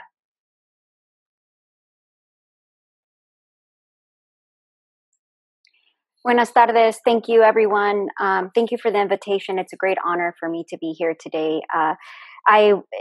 Zaire began by saying that the Afro-Latino reader was transformative, that had a transformative power, and it opened minds. And that's exactly what it did for me. The conversations that I've had with Miriam and being in the room with Zaire and with Nancy Lopez and other mujeres was both deeply humbling and also educational. So what the reader did for me in many ways was helped me understand that as a non-Black Latina, there was a lot of responsibility that I had in terms of educating myself and also centering the voices of so many scholars, Afro-Latina women in particular, who have done this work for so long. I grew up in Oregon, and in Oregon, the notion of who Latino is was very different than what it actually is. And so I had to relearn and unlearn what I had been taught in schools of this ahistorical account of who we are and how we contribute to the oppression within our groups. And so I had to come to a reckoning of who I was, and it was through the reader that helped me understand that I was robbed, that many of us are robbed, but we still have the responsibility to educate ourselves and to push the field. I am in the field of higher education, and in higher education, we are light years behind when it comes to understanding individuals and how racialization impacts us in schooling. When it comes to Latinos, we are mestizos, and that's who we are, and there is nothing beyond that. The Afro-Latino reader helped me question and be pissed and be upset that we had been taught a history that did not include our Black brothers and sisters, that in Mexico was and is who it is because of our Black legacy. I had to unearth history that hadn't been taught to me. And then I had to bring that to my home. And I think that that's what the Afro-Latino reader did and what Miriam's legacy is. And people shared stories of the transformative experiences that she had. And I came to the Afro-Latino Forum in 2015, so I haven't had the pleasure of being involved with them for this long. But what I have come to understand is that as a non-Black Latina, I have the responsibility to sit in a room, to listen, and then to disrupt colorism and prejudice that takes place in my communities, to cite people that are doing the work that has been done for generations. But when someone who is lighter skinned publishes that work, that's the person being cited. So it has helped me transform my scholarship. I have the responsibility to disrupt what has been taking place in education when it comes to the representation of Latinx individuals. It is not someone who looks like me. When it comes to the transformative power of the words and consejos that I have received from Miriam, it changed my life and it changed the life of my family. So when I think about the influence of the Afro-Latino Forum, it's not just in my scholarship, it's personally, it's spiritually, but it's also within our communities, within my familia and the small sections with my parents who did not have a higher education degree. They have a third grade and sixth grade education, but it has been in conversations with our familia where we have disrupted colorism, where we have disrupted this acknowledgement and leaning towards to, ay, qué bonito, está güerito este bebito, and then calling Black people, la gente negra, calling them negritos because somehow that is less intimidating. So we have began doing that work within our communities, within our homes, but it wasn't because I woke up one day and said, wait a minute, I need to work within myself. It was the influence of the Afro-Latino Forum. It's the influence of the reader. It's been the influence of the Black Latinas No Collective that I continue to read the blog posts and say, oh my goodness, I have so much work to do. So I would say that for me, it's an honor to be here today. The work continues. The work has been done by Black folk. The work has been done by Black Latinos. And it is people like me, non-Black Latinos, who need to continue to learn, to sit in our discomfort and understand that it's not all in a sudden this is happening. It's that we are part of the process that continues to perpetrate colorist and racist notions within our communities, and we must disrupt that. So that has been the influence of the Afro-Latino Forum in my life, in my personal life, in my scholarship, what I do within my communities and within my home. And I welcome my non-Black Latino Latinx colleagues to also have those conversations. And I forget what panelist it was that said, you need to look in the mirror and you need to understand. And don't be afraid to see what you see and to ask those questions and to say, why do I feel this way? Have those conversations. They're hard to have, but we need to understand that the same system that is killing Black folks is the same system that continues to oppress all of us. And if we say and pick and choose certain systems to support, then in many ways we're also upholding the oppressor. So thank you so much for the influence, for the legacy that Juan Flores and Miriam that you have created for us. Miriam, I told you that the work that you have done was seminal, and you said no es seminal. Yo soy feminista. It's germinal, right? And so that's like the continuous teaching that you have shared with us and with the community is something that we are eternally grateful for. Thank you.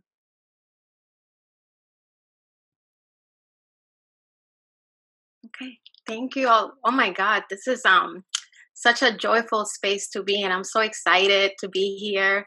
I want to start, of course, by thanking Dr. Dinzey-Flores and Dr. Valle for inviting me to be a part of this panel, for creating this event.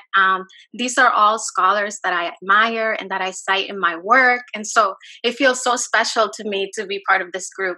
And so, of course, like everybody else, I also want to thank Miriam and Juan for their pioneering work and echo everybody else when they say that my work would not be possible without them. And Miriam especially, I have I admire so much, right? Because she has shown me what it feels like and looks like to be an unapologetically Black Latina who speaks up and who demands to be heard. I appreciate you for that. And I also appreciate you for bringing us food when we've had those long sessions that, like Yamila was saying, you know, you think are going to last 2 hours and end up being 6 hours. And Miriam was always making sure that we're taken care of. And so, you know, I want to start, of course, by recognizing that the reader has laid the groundwork for so much of the study of Black Latinidad. And, you know, when they asked me to speak a little bit about how I see it moving into the future, I feel like I'm being pulled in two directions. And so I want to talk about both. First, I want to say that I think its contribution is a call for all of us to recognize that knowledge about Afro-Latinidad is always produced in and outside of the academy, right?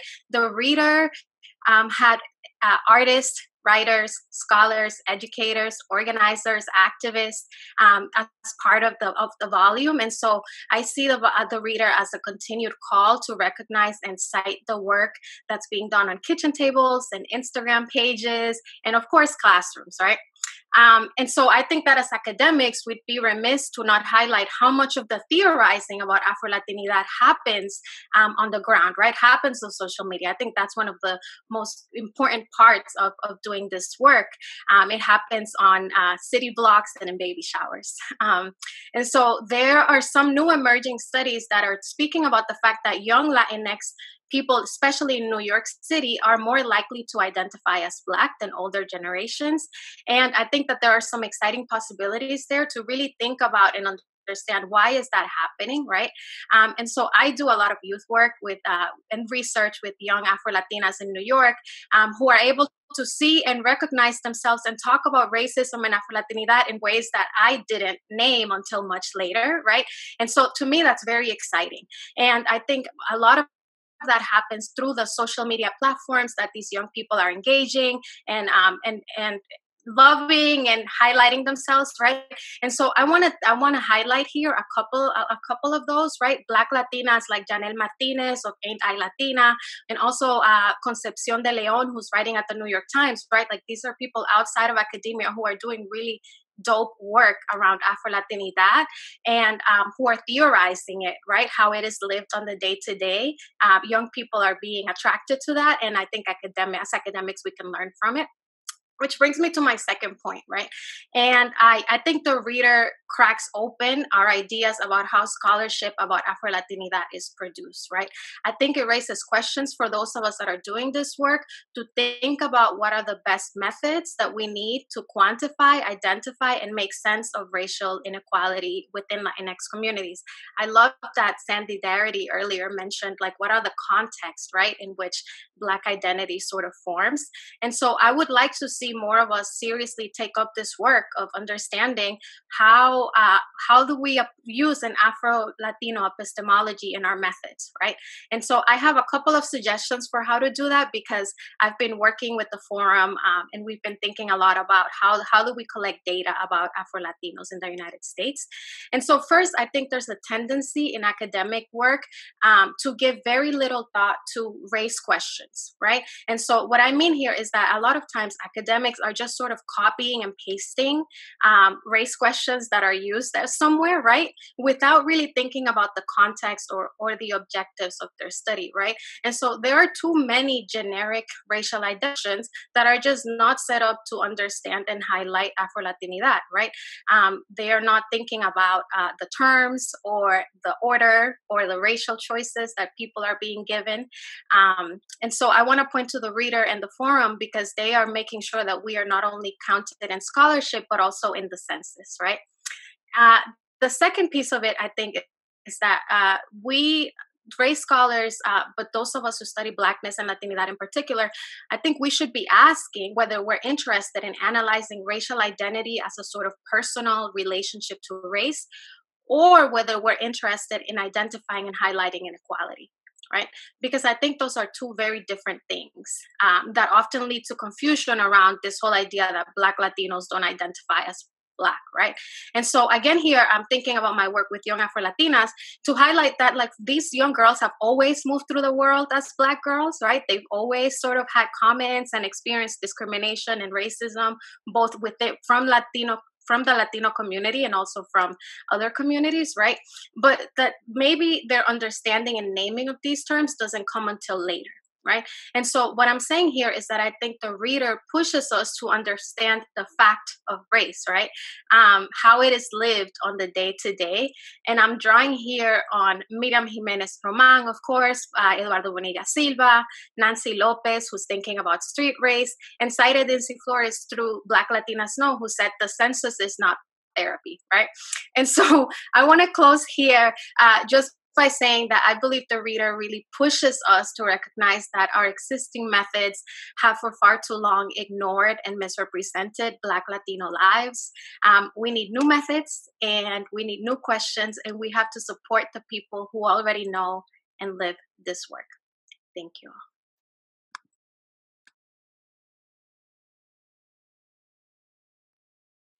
Hello.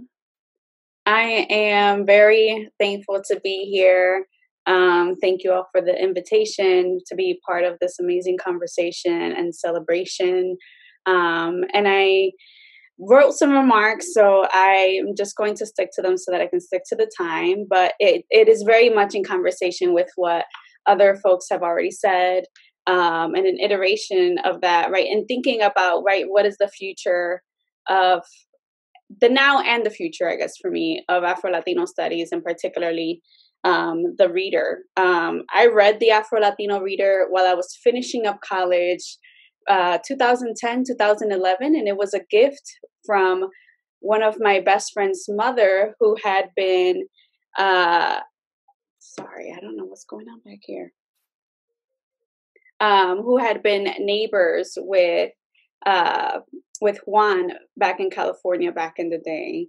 And at the time, you know, it gave me language to the experience that I knew, but I had no words for as a working class Black Dominicana who was growing up in Chicago's Humboldt Park neighborhood, which was predominantly non-Black Puerto Rican. Fast forward, I met Miriam and Juan in 2013 at a conference at UT Austin where I was a grad student.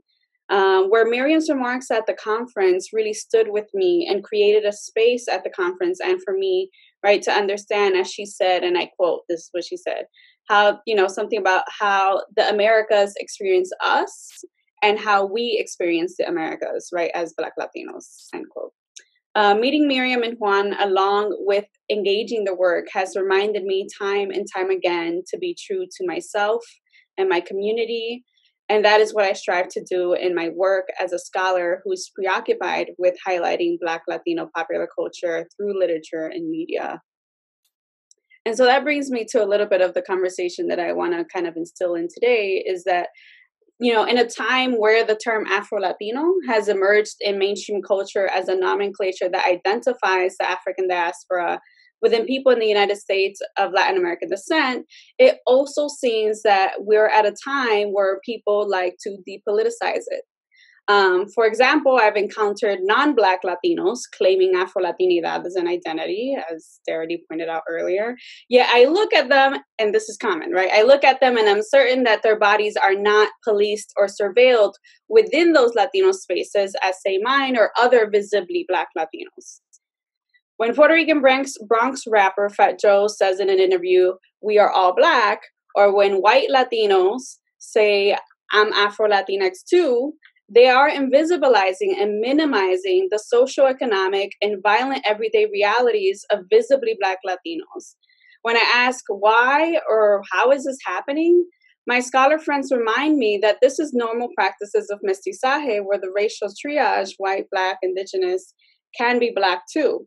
In other words, non-Black Latinos laying claims to Blackness or Afro-Latinidad is another way of reinscribing mestizaje and white supremacy by failing to name whiteness and usurping Blackness as part of their own racially mixed identity politics, right, or identity. Here, I am not suggesting that anyone in particular has the authority to decide who is what, but if there is something that Afro-Latinidad and particularly negritud or Blackness speak to, is that which is mentioned by the late Juan Flores and Miriam Jiménez Román in the Afro-Latino Reader, where the fact of Blackness, as invoked by Frantz Fanon, an experience, is central to Afro-Latinidad's definition, right? And I share this with my students, and I have them read this, and it always, right, is something that we always go back to, right? Particularly, right, phenomenology. I have come across moments where Afro-Latinidad as a concept and identity discourse is depoliticized and also decenters Black lives. We must not only recenter Blackness, but also the codes that make up what we come to understand as negro or Black.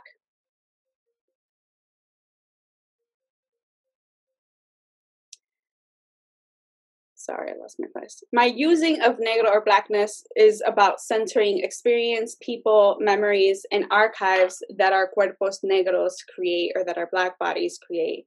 Our Black bodies are crossroads where archives and knowledge production meet. However, there's also right translation of these lived experiences of Blackness or flesh to giving definition to the experiences of Blackness, giving the words that is sometimes intentionally left untranslated. To take case in point, right, there's a moment where Black diasporic people, right, are at an Afro-Latina-led comedy show, which I was at, and we share laughter and joy when the loud white Latina in the room, who has been overly boisterous and taking up sonic space, is told by the Afro-Latina comedian host, "Mommy, please shut the fuck up already." Right? And Black people share this laughter and almost pain because regardless of language, nation, or creed, they all know too well the way whiteness has taken up too much space, being physical, sonic, mental, or spiritual in their own livelihoods. Yet no one in the room has to explain that, right? The laughter behind that pain is a communication or maroon code of resistance, no matter how transient or ephemeral it might be. Similarly, resisting translation could sometimes also be a way of avoiding death by archivalization in both digital and analog. Not everything that is us must be made in archive to be consumed by others. So the question of what happens then when the narratives of Black Latinos are excavated, replicated, and materialized into cultural production. If we consider the embodied archive a representation of the experiences of transnational Black Latinos, we must acknowledge how that archive reconceptualizes knowledge production and self-making in the face of violence. Furthermore, what does it mean to write and perform the archives our Black bodies produce, right? What does it mean to center epistemology and ways of knowing, right? And this is something that, you know, I believe that Black Latinas Know Collective, right, and with the help of Miriam, that we're doing, right, in the work that we do. So I feel like we should remember that Afro-Latinidad, is first and foremost about Black lives, experiences, movement, translatability, and untranslatability, right? And that these things must always be at the center. Otherwise, we risk reinscribing mestizaje and white supremacy. Thank you. Thank you all so much. Oh, we've all got so much to sort of digest from today. And so for our final praise post is from Afro-Boridomi, also known as Shanti. And so she says, when the Afro-Latino Reader came out, I pre-ordered it and was so excited to get in the mail. As a young Afro-Latina, it inspired me to pursue a PhD in sociology and focus on race and racism among Latinxes. Thank you for guiding me to my passions, Miriam. Felicidades. All right, so thank you so much for sharing that, Afro-Boridomi. And right now, I'm going to actually pass it over to Zaire.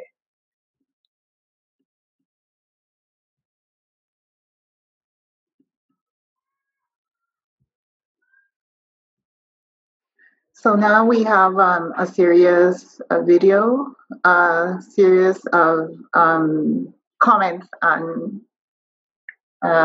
Miriam Jiménez Román and the Afro-Latino Reader.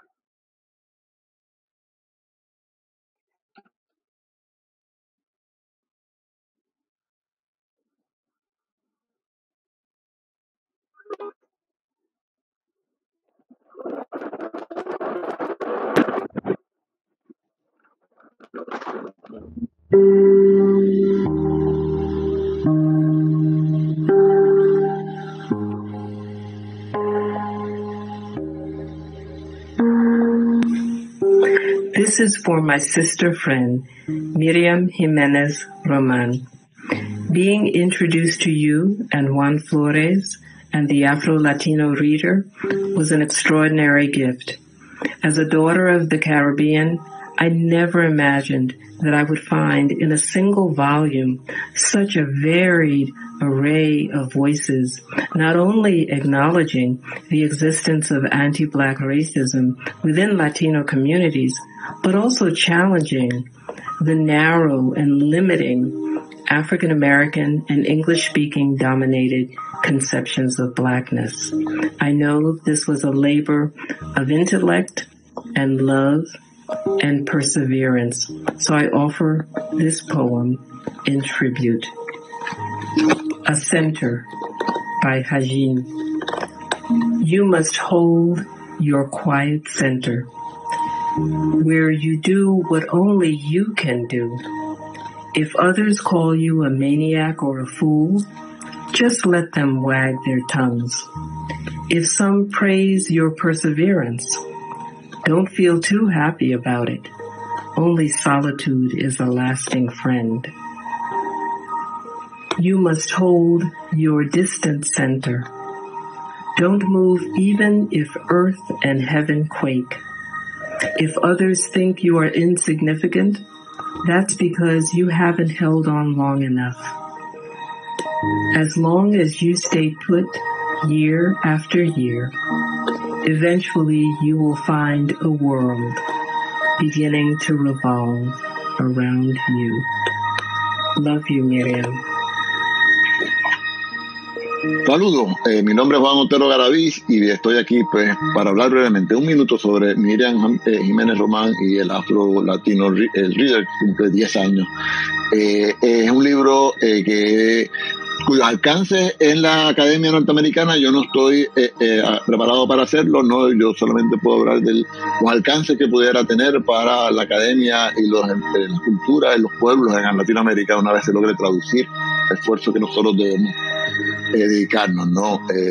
Mi esfuerzo con Miriam, mi conocimiento con Miriam se estrechó a la vez que estaba traduciendo los ensayos de Juan Flores que conducieron a Bugalú y otros misos, cuya desarrollo de amistad que hemos mantenido pues a lo largo de más de 20 años y en los cuales Miriam pues nos ha llevado a comprender muchos ángulos, a traer muchas historias, ¿no? De las experiencias de los afrodescendientes en y fuera de Puerto Rico y la comunidad académica. El afrolatino es un esfuerzo que debe mantenerse y desarrollarse. Por suerte ahora en Puerto Rico por fin va a comenzar un programa de estudios de raza que seguramente va a interesar a muchos y muchas personas y estudiantes y académicos y que yo espero tenga no solo redundancia no solo en la universidad sino también en la sociedad puertorriqueña cuyos problemas raciales son tan agudos y tan ignorados. Así que espero que el afrolatino logre su traducción y mayor su difusión y el foro siga manteniéndose y manteniendo sus redes y difundiendo sus redes. Y eso es todo. Muchas gracias. Hey, happy 10th anniversary. Bien emocionante saber que ya han pasado 10 años y que este libro sigue siendo trascendental para muchos de nosotros. Y una de las mayores aportaciones que me han dado Miriam y Juan en más de 20 años de amistad ha sido la oportunidad de decir lo que pienso y que se ha tomado en consideración como parte de esta gran experiencia that Miriam was so affectionately rigorous in putting together and for me, you know, that question that Miriam always asked, I was meaning to ask you about that. Sentirse uno que esto es un tejido y que estas redes tienen tanto, le deben mucho a este trabajo y que continúen por más de 10 años más. My name is James Early. I am extremely pleased, excited, and happy to be able to offer congratulations on the 10th anniversary of the publication of the Afro-Latino Reader. by my very, very dear friends and extended family members, Miriam, Jiménez, Román, and my ancestor brother, Juan Flores. A lot has happened in the last 10 years, and we can look at the Afro-Latino reader and see well-documented, firsthand, community-based perspectives and accounts of what has unfolded in bolder terms. And so congratulations to all, and particularly that generation of students who are now taking their place in universities and organizations and in social justice activity across the world, literally. Congratulations to you for having been a part of that project.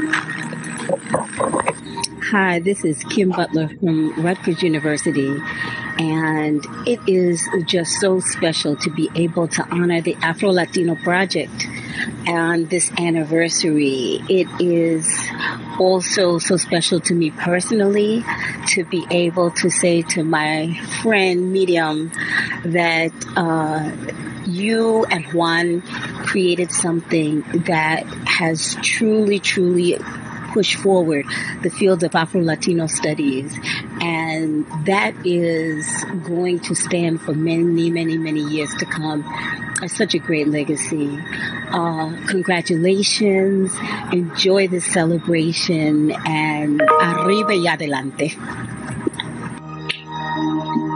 Bienvenida familia, mi nombre es Nancy López y soy profesora de Sociología y directora y cofundadora del Instituto del Estudio de Raza y Justicia Social aquí en la Universidad de Nuevo México en Albuquerque. Good afternoon, family. My name is Nancy Lopez. I'm professor of sociology. I'm also the director and co-founder of the Institute for the Study of Race and Social Justice.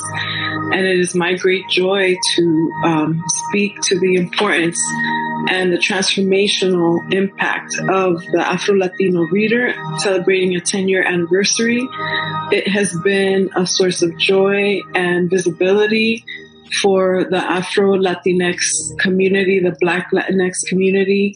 It is a counterstory to the idea that Blackness exists outside of Latinidad. And it's also a social justice movement that seeks to advance equity, justice, and transformation for our communities, our families, our institutions. A large part of this, I think, involves collecting data on our communities, because oftentimes we conflate Hispanic origin and race, and instead we should really be collecting data that helps us understand differences in lived experiences among the Latino community. It also celebrates the art and the culture of our community, the poetry, the music, the art, the family, the leadership in social justice movements, as well as the challenges that we've made to transform what passes as knowledge and Latinidad. So I welcome the opportunity to congratulate the team of work and the leadership of the Afro-Latino Forum that produced this volume for posterity, for legacy. And I invite all of you to continue the work and build capacity as our communities grow and expand ideas of social justice that center Black Latinx lives in an intersectional way, that also center Black LGBTQ, transgender, undocumented, disabled, different communities across the country, as well as across the diaspora. Thank you again, and I look forward to the next volume and the next iteration for generations to come. Saludos.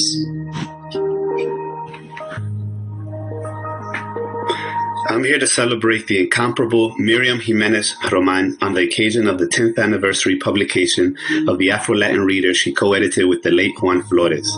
The Reader embodies Miriam's lifelong mission to intentionally and unapologetically document the history of Afrodescendientes. Her keen, fiery eye and consistent ability to ferret out unrigorous research and calling BS on researchers without skin in the game in the Afro-Latin community they study has kept us all honest and humble as we frame and publish our own research. Like Arturo Schomburg, Miriam follows in a long list of Afro-Boricuas and Afro-Latinas, Afro-Latinos, particularly from the working class, who have fought hard to make visible the lives of Afrodescendientes. She constantly reminds us that the lives, history, and sacrifice of Afrodescendientes are complex and legion, and that they have always mattered, and that her struggle, our struggle, shall not be in vain. Gracias, Miriam. Te quiero.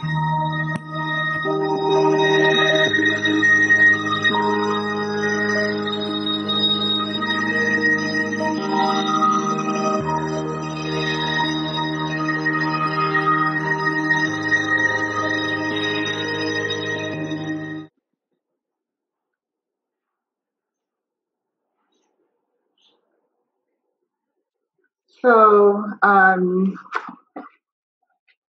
it's hard to say a lot more, although there is a world to say about the reach and the impact that the reader and Miriam Jiménez Román, in collaboration with Juan Flores, has had and continues to have. Thank you all for joining us, for sharing a bit of the ways in which the work has traveled and been shared. Thank you especially to Josue Guesnerth Perea, who has made sure that this happened technologically, smooth, flawless ride. Thank you. And Melissa Valle, who partnered with me in putting this together. There's no better way, we think, to conclude our brief time together, but hoping that there is ongoing sharing and conversation about this work, actually having no doubt that there will be. Then to conclude with the event with Miriam's own words. So I'm going to read from the reader. The way that Afro-Latinas navigate their social identities as they intersect with other Latinos and with other Blacks is unique to them. The fact of Afro-Latinidad, to borrow Frantz Fanon's phrase, the fact of Blackness, makes that experience distinct in basic ways from that of either non-Black Latinas or non-Latino Blacks. Indeed, in a paradigmatic way, this other Blackness is common to all foreign Blacks in the United States, including Africans, Haitians, and other peoples of non-Spanish backgrounds. As these life stories and countless others make clear, Afro-Latina is at the personal level a unique and distinctive experience and identity because of its range among and between Latinos, Black, and the United States American dimensions of lived social reality. In their quest for a full and appropriate sense of social identity, Afro-Latinas are thus typically pulled in three directions at once and share a complex, multidimensional optic on contemporary society. Taking a cue from W.E.B. Du Bois, we might name this three-pronged web of affiliations triple consciousness. To paraphrase those unforgettable lines from the souls of Black folk, in studying the historical and contemporary experience of the United States, Afro-Latinas, one ever feels his threeness, a Latina, a Negro, an American, three souls, three thoughts, three unreconciled strivings, three warring ideals in one dark body, whose dogged strength alone keeps it from being torn asunder. Du Bois' reference to strength and resilience bears emphasis. The multiple experiences and perspectives, including the contradictions, pain, outrage, does not necessarily translate into pathological confusion.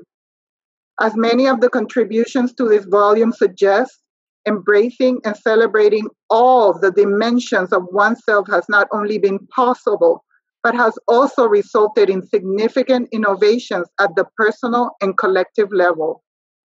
It is an example of how what doesn't kill you makes you strong.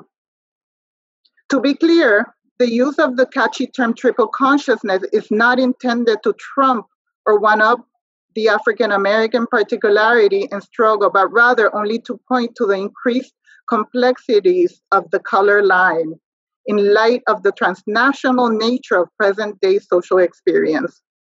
For when, in the Souls of Black Folk, Du Bois so momentously declared the problem of the 20th century to be the color line, he was not speaking strictly of African Americans, but of, quote, the relation of the darker to the lighter races of men in Asia and Africa, in America, and the islands of the sea, end of quote.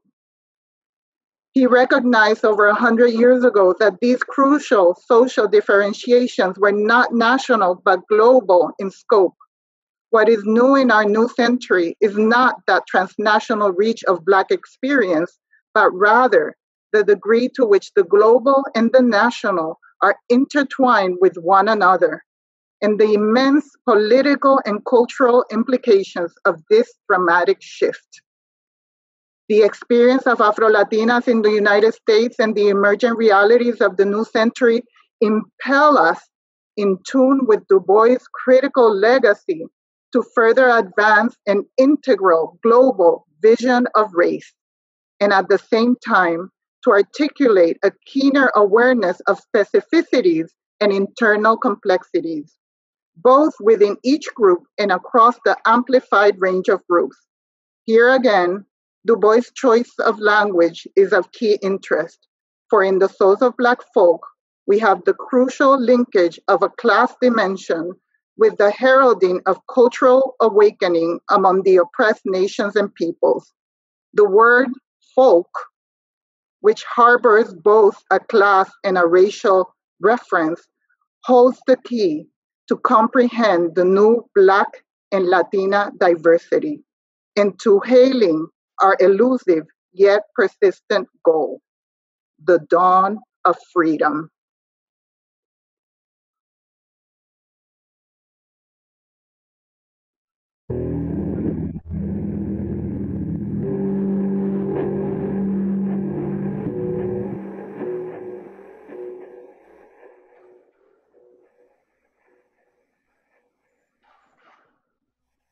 Harlem, when I was growing up, was a city or a community, a space of people of various tones of blackness, very dark to very light. Anything north of 96th Street, everybody was colored, all different. Coming home was passing 96th Street.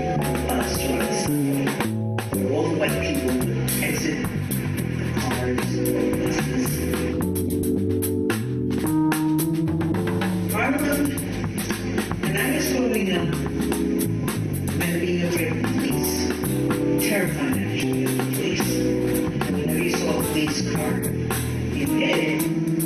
But I also knew that home meant people who knew me, and that I was going to walk over to 451 102nd Street, and my dad did this, and my mom did that, and I could find all the things that I like to eat, and all the sounds that I like to hear, and there was a sense of place, as bad as that place was, and there were many things that were bad, and I'm not going to go into science that, but when you're a kid, any space that's not good, it's still wrong.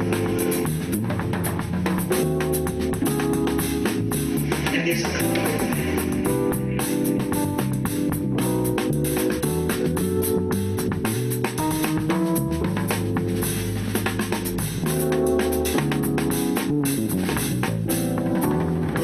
I grew up in the projects, the East River housing in New York City. Colored girl, always a colored girl. depending on who's talking, whether it's a yellow girl, a red girl, a Spanish girl. But I knew that I was not part of the dominant society, that I was an outsider very early on. And very early on I realized that what you look like and what your last name was had a lot to do with what you and I didn't know that was right. And on that wonderful note, we thank you all for coming, for joining us for the Afro-Latino Reader at 10. This has been extremely generative, I'm sure, for so many of you. So thank you all to the contributors, the people who I see who are on social media. Things are popping on social media right now. So we hope that this is the, a continuation of a conversation around these phenomenal contributions, but also in terms of thinking about the work that we all put forward in the various sort of capacities that we are in this world, trying to make a difference. So on that note, enjoy your weekend, everybody. Bye-bye.